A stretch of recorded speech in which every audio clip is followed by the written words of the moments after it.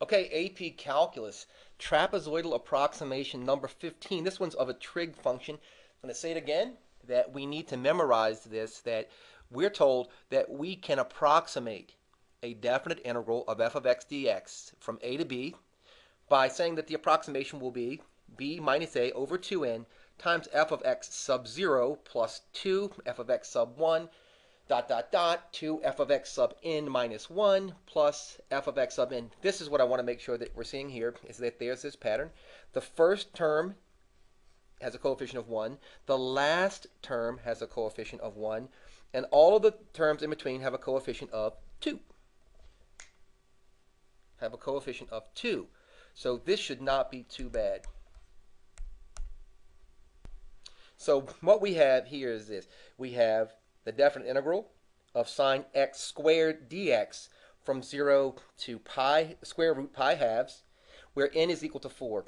And all I'm going to do here is fill in the blanks. The other thing I'm going to remind you is this, that this says sine of x squared, not sine squared x. They are two totally different things, so please beware of that on the exam. All right?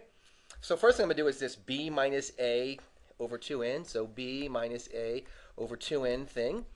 So it gives me the square root of pi halves minus 0 over 2. It says n is 4, right? So that gives us that. So that gives us square root of pi halves over 8. Remember, the pi halves is under the radical, so there's nothing we can do with that. So that gives us that value. So I'm just going to start to set this thing up. I'm going to say, okay, my approximation, because this is what they want on the exam. They want to see you set this up correctly. So I'm going to say square root pi halves over 8 times. Now, right, we're starting at 0. So in this case, our first interval does start at 0. So it's sine 0 squared.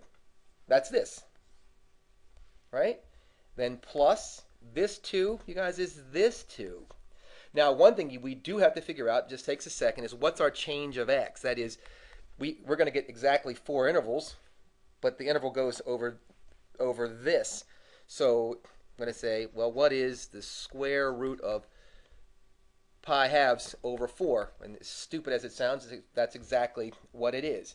So 2 times this 2, again, is this one. Our function was sine of that thing squared. And the first one's going to be square root pi halves over 4. That looks terrible. I'm sorry. These things go all the way around this like that. Wow, that's really bad. I can hear you. Right? Plus, so each time, so we went from 0 to square root pi over 2 over 4.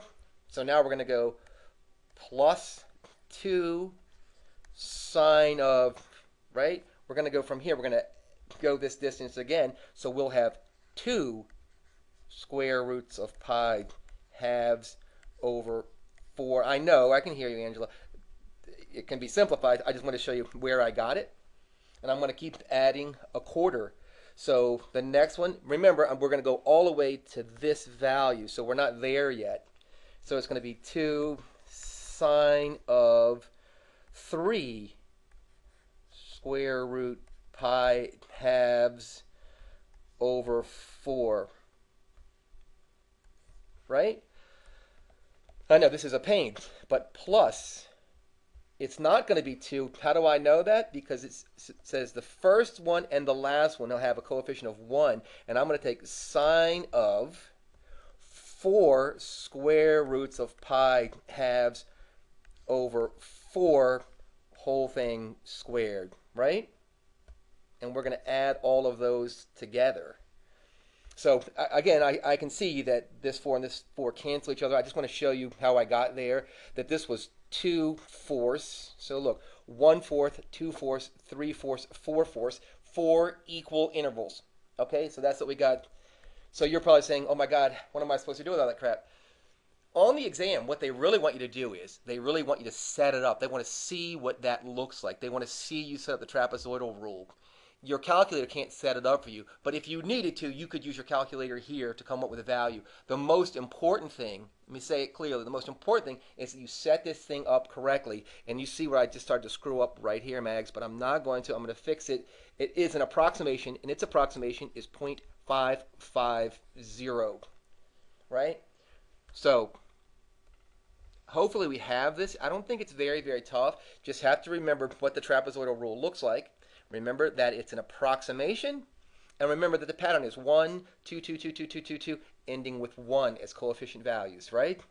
Also remembering that you have to figure out, they're going to give you this n value, and you're going to take whatever your upper limit, whatever your upper limit minus your lower limit is, and divide it by that, and that's each of your intervals, and just keep adding the same amount over and over. All right? So I hope this is really helpful. If you have any questions or comments, let me know. If you haven't already subscribed, please do. Thanks.